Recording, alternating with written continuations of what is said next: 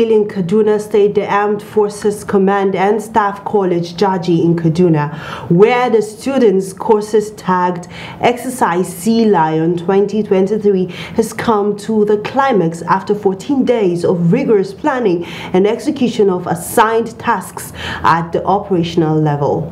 Commending the students who took part in the exercise, the Commandant, Armed Forces Command and Staff College Air Vice Marshal Hassan Al-Haji further outlined some of the impact of the course on students of the college.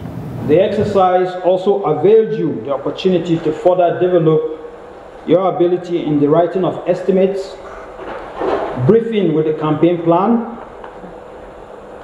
as well as the delivery of mission directives and planning guidance. Furthermore, the exercise must have consolidated your knowledge on the technicalities of war gaming. Newsman, after the closing remarks, Air Vice Marshal Hassan also pointed out the importance of the exercise as it is concerning national security.